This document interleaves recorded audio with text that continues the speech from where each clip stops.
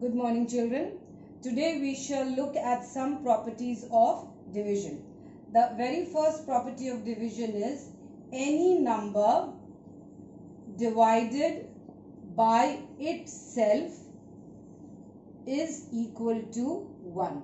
For example, if you take the number 9, any number you take, you divide it by itself, that is by the same number, your answer will be 1, isn't it? What does it mean? 9 divided by 9. 9 ones are 9 minus 0. So your answer is 1. That means the quotient is 1. In the same way, even if you take a very big number, 158 divided by 158, your answer will always be 1. You do not have to do any type of working. No working required, no division required. Just simply 2,36,418 divided by 2,36,418 will also be equal to 1. We are not dividing it by the long division or any division. This is a rule that any number, if it is divided by itself, will be equal to 1. Now, where do we use this property? We use this property in finding out missing numbers. For example, I ask you to fill in the missing number. 785 divided by a number is equal to 1. Now, we know the property that if a number is divided only by itself, then you will get the answer 1. So, the missing number over here will be 785. In the same way, 12,364 divided by 12,364, what will be the missing number? 1. Same way, your missing number divided by 1,47,235 is equal to 1. Now, we have some number which if we divide by 1,47,235, that gives you the answer as 1. That means what? It has to be the same number, 1,47,235. So this way you can find out the missing numbers wherever you have 1. Now, the second property is any number.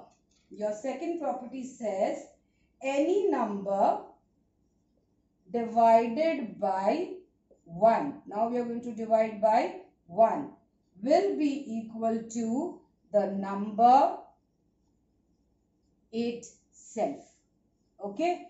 Now you take any number. Let me put this division sign properly. You take any number. You take the number 8 divided by 1. What will you get? The same answer, the number itself 8. How? Again, 8 divided by 1. 1 8s are 8 minus 0. No need to do the long division. Straight away apply your second property. Then 2,741 divided by 1 will be equal to 2,741. And the same concept we are going to use to find out missing numbers, howsoever big the number is. Now, let's take 59,702 divided by some number to give you the answer 59,702. Now, you have a missing number over here. Now, what will be that number which if you divide 59,702 will give you the same answer? It will be 1. Got it? Again, one more example.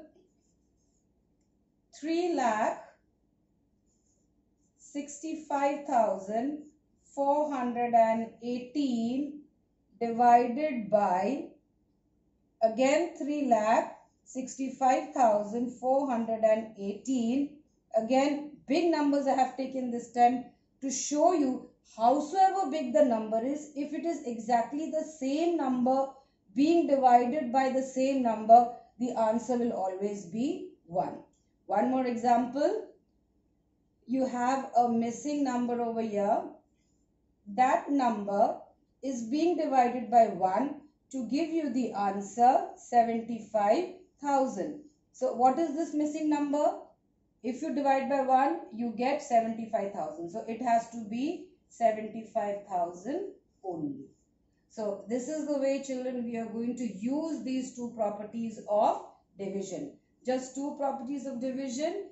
Any number divided by itself is equal to 1.